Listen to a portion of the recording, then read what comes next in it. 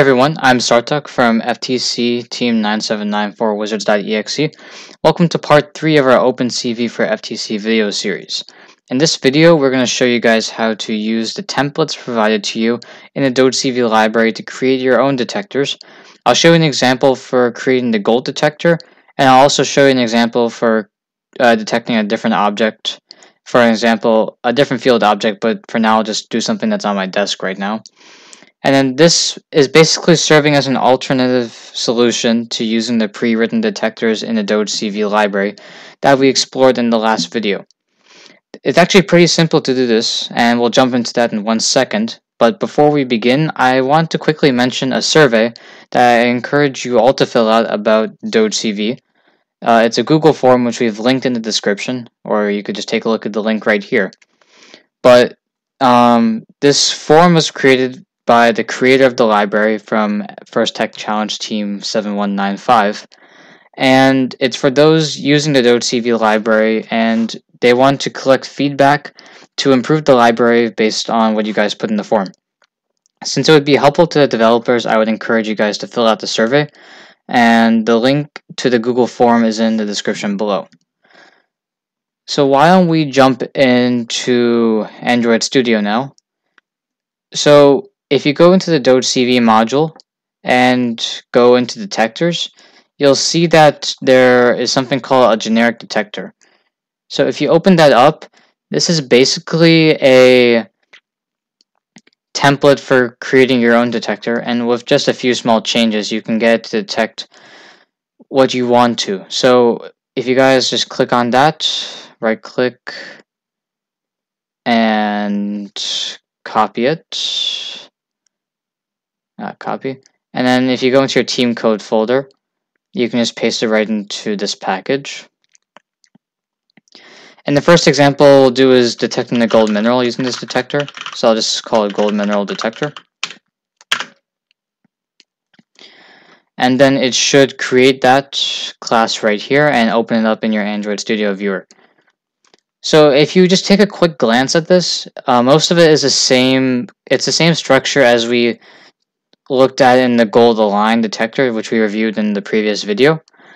Now, there's really only one line that we have to change to get this to work with the gold detector, and that is this line over here for the color filter that we're using.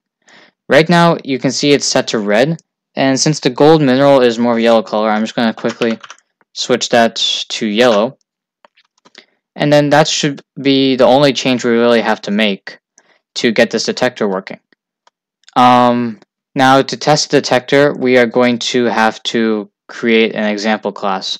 So if we take the example from the last video we used, which is found in the examples folder in the Doge CV folder if you haven't done that already. But this is the class we used in the last video to test our detector. So if you copy this and paste it into your team code folder, I'll just call it gold mineral detector test. And it'll open that up. We have to change two things in here. The first one is this gold align detector. Since we're not using that, we're using a gold mineral detector. We'll have to change that. And then you'll see some errors come up. We have to change this gold align detector to gold mineral detector since we're initializing a different type of object. And then these two parameters are not applicable to the detector that we are using, so we'll just get rid of those. And then the methods for accessing this information have changed. Since this detector only looks for the gold mineral and returns the X position, the isAligned function is not available to us right now, so we'll remove that. And then you see this X, we can still get the X position, except we have to do it calling a different method. So you can do detector.get screen position, which returns a point object. And from that, you can access the X value, which is a float, and that'll just display that on the telemetry data on the driver station screen. The last thing we'll have to change up is this op mode register name. We can call it gold mineral detector test, and we'll just keep the group in Doge CV. And then you guys can just click that and download that onto your robot controller phone. And then we'll test that out.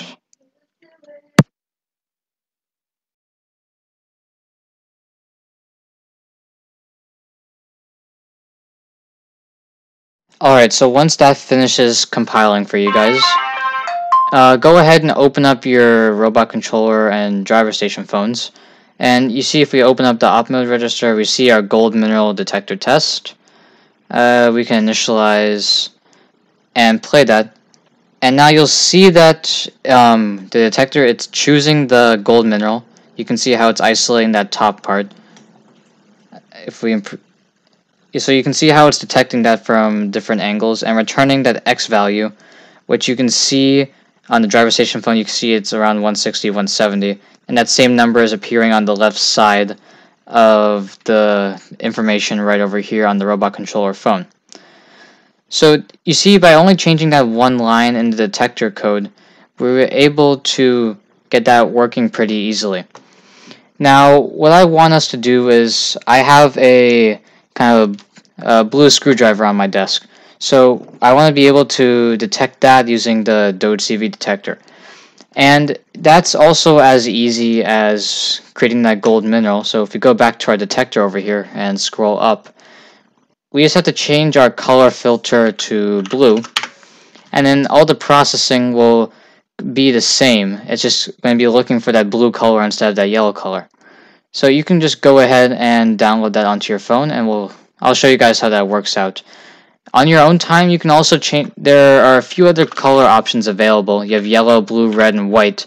So you can use that to detect different objects. And like on the field, for example, you can see how you can detect a silver mineral or any other object you feel that might have some vision application in the game. And then just download it onto your phone and test it out, see how it works out. Is it consistent? And you can also play around with some of the different scores that you want to use to kind of improve your results on that. So once this downloads, I'll show you guys how it worked out.